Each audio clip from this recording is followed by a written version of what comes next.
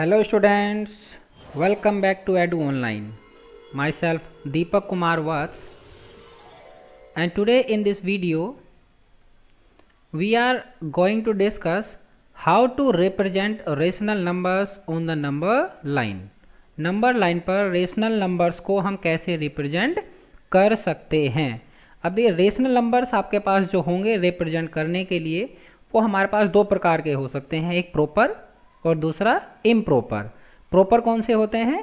जिनमें numerator denominator से छोटे होते हैं, वो सारे जो रेशनल नंबर्स होते हैं उन्हें हम क्या कहते हैं? प्रॉपर कहते हैं। जैसे 1/2, 4/7, न्यूमरेटर 4 है हमारा, डेनोमिनेटर 7 है। -3/5 it is a negative rational number.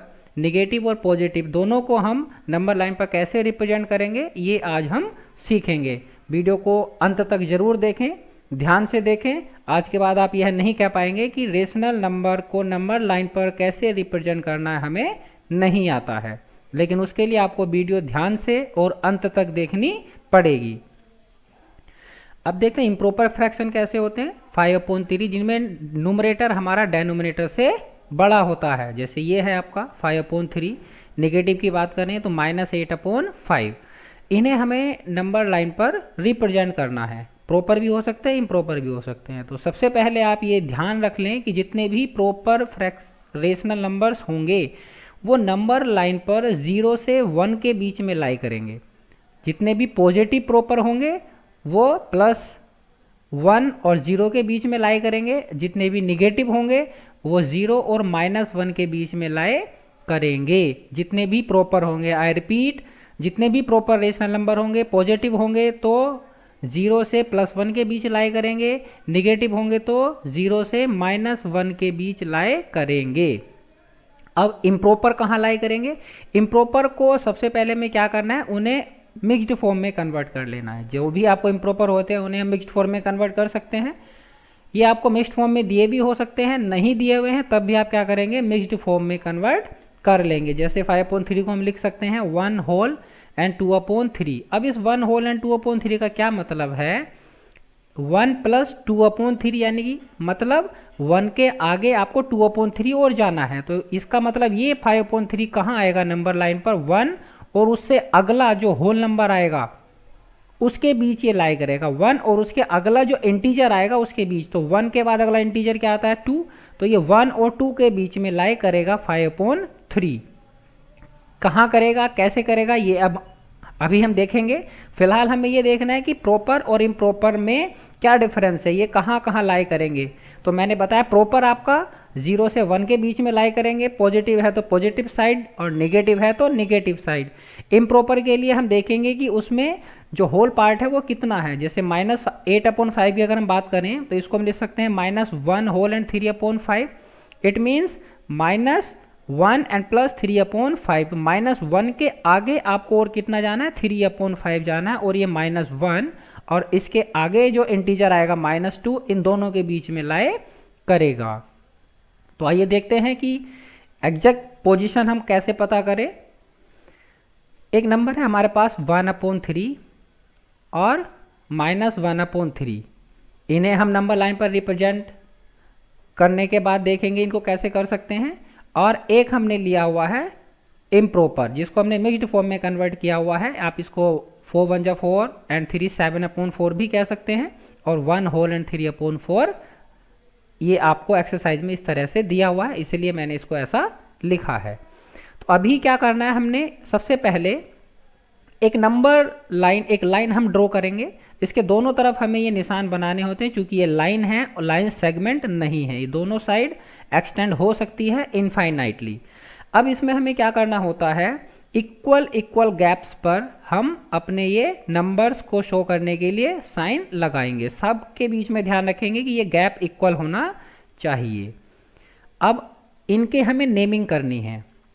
अब देखिए इसको हमने क्या किया, 0, ये +1 और लेफ्ट में जाएंगे -1, +2 -2, +3 -3। इस तरह से हम नंबरिंग कर लेंगे। अब हमारे पास ये हमारी एक नंबर लाइन आ गई है। इसमें आपको ध्यान रखने वाली क्या बात है, ये आपको ध्यान रखना है कि जितने भी ये गैप्स हैं वो आपके सारे इक्वल होने चाहिए।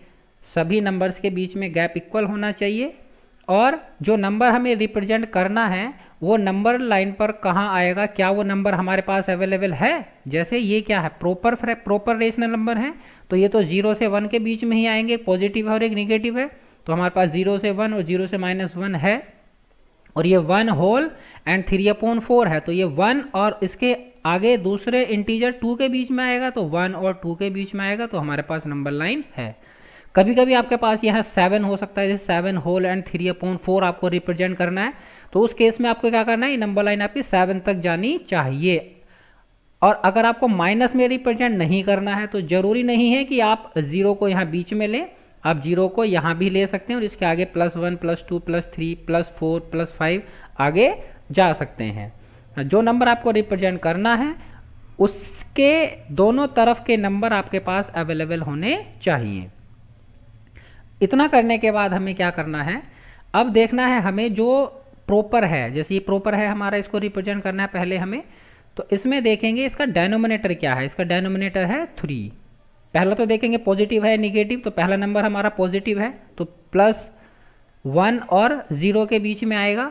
अब इसमें कहाँ आएगा ये पता करने के लिए हम क्या करते हैं, इसका डेनोमिनेटर देखते हैं। इसका डेनोमिनेटर कितना है 3, तो 0 से 1 के बीच में जो स्पेस है इसे हमें 3 इक्वल पार्ट्स में डिवाइड करना है। तो इसके लिए 3 इक्वल पार्ट्स में डिवाइड करने के लिए हम यहाँ 2 साइंस लगाने होते हैं। जितने पार्ट में डिवाइड करना है उससे एक कम हम लाइन ड्रॉ करते हैं। यहाँ देखेंगे 1 पार्ट ये हो गया आपका, सेकंड पार्ट ये और थर्ड पार्ट ये, तो 3 इक्वल पार्ट में हमने इस 0 से 1 के बीच के पार्ट को डिवाइड कर लिया है। जो कि क्यों किया है, क्योंकि हमारा डेनोमिनेटर 3 था। अब इसमें जो आपका फर्स्ट है ये आपका कहलाएगा 1/3, जो सेकंड होगा आपका ये कहलाएगा आपका 2/3 और ये थर्ड आपका कहलाएगा 3/3 मतलब 1। इसलिए हमने 3 नहीं खींचे थे क्योंकि थर्ड आपका यही रहेगा 3/3, ये आपका 1 हो जाएगा। हमें रिप्रेजेंट करना है 1/3, तो ये फर्स्ट 1 विल बी 1/3। ऐसे ही अगर हमें नेगेटिव में रिप्रेजेंट करना -1/3, तो 0 से -1 के बीच में हमें क्या करना है, 2 लाइन्स हम ड्रॉ करेंगे जो इसको 3 इक्वल पार्ट में डिवाइड करें। लाइन्स 2 ड्रॉ करेंगे, पार्ट 3 हो जाएंगे, और कितना लेना है 1 लेना है, तो -1 ये आपका फर्स्ट वाला हो जाएगा -1/3, ये हो जाएगा आपका -2/3, और हमें रिप्रेजेंट करना है -1/3, तो हम इसको कर देंगे। और अगर -2/3 करना होता तो ये हो गया हमारा। अभी देखेंगे 1 होल एंड 3/4, तो 1 होल एंड 3/4 का क्या मतलब है, 1 + 3/4। इसका मतलब 1 के आगे जाना है और कहाँ तक 2, 1 और 2 के बीच में ये लाए करेगा। और इसके बीच में कहाँ आएगा यह पता करने के लिए क्या देखेंगे हम, जो हमारा होल पार्ट था वो उससे अलग जो हमारा रेशनल नंबर बचा 3/4, इसका डेनोमिनेटर देखेंगे हम क्या है, 4 है। तो हमें इसके आगे जो हमारे नंबर है 1 से 2 के बीच में 4 इक्वल पार्ट में हम इसको डिवाइड करेंगे, 1 2 और 3। तो 4 पार्ट में डिवाइड करने के लिए हमें यहाँ 3 लाइन ड्रॉ करनी होंगी। और अब इसमें हमारा ये हो जाएगा 1/4, ये हो जाएगा 2/4 और ये हो जाएगा 3/4। तो that will be our required number 1 whole and 3/4। 1 whole यहाँ तक हो गया आपका, और इसके आगे 1/4, 2/4 एंड 3/4। ऐसे ही हमें अगर ये माइनस में करना होता -1 होल एंड 3/4, तो हम -1 के आगे जो हमारा स्पेस है इसे हम 4 इक्वल पार्ट में डिवाइड करते, और ये हो जाता हमारा -1 whole and 1/4, this 2/4 and this 3/4। So this way we can represent rational numbers on the number line. एक और एग्जाम्पल के साथ देखते हैं हम। नेक्स्ट मैंने आपके लिए एक नंबर लिया हुआ है, आपकी बुक से ही है, 2/25 is equal to 2 + 2/5 can be written. इसको हम ऐसे लिख सकते हैं। अब हमें नंबर लाइन बनानी होगी, जैसा हमने अभी पीछे डिस्कस किया था। 2 + 2/5 मतलब क्या हुआ, इसका 2 और 3 के बीच में आएगा, क्योंकि 2 हमारा होल है तो 2 और 3 के बीच में आएगा। और कहाँ आएगा, इसको हम आगे जो नंबर हमें रिप्रेजेंट करना है उसका डेनोमिनेटर क्या है 5, तो इसको हम 5 इक्वल पार्ट में डिवाइड करेंगे। उसके लिए हमें 4 यहाँ पर लाइन्स ड्रॉ करनी होंगी और ये 5 इक्वल पार्ट में डिवाइड हो जाएगा। So first 1 will be 1/5 and second one will be 2/5। तो हमें क्या रिप्रेजेंट करना है, दिस वन, तो that will be 2 whole and 2/5। अगर हमें निगेटिव में एक नंबर मैंने लिया -2 होल एंड 5/6, यहाँ पर देखेंगे आप 2/5 था, यहाँ क्या 5/6 है, और होल में क्या है आपका 2 और माइनस, तो -2 और -3 के बीच में आपका ये नंबर लाई करेगा, और -2 और -3 के बीच में जो हमारा पार्ट है उसे हमें 6 इक्वल पार्ट में डिवाइड करना है, क्योंकि डिनोमिनेटर क्या है 6 है। तो आप इसको क्या करेंगे, 6 इक्वल पार्ट में डिवाइड करने के लिए आप 5 लाइन्स ड्रॉ करेंगे, 1 2 3 4 5 and this will be the 6th one. अब हमें क्या रिप्रेजेंट करना है 5/6, तो 1 2 3 4 and that will be 5। So this will be the position of -2 whole and 5/6.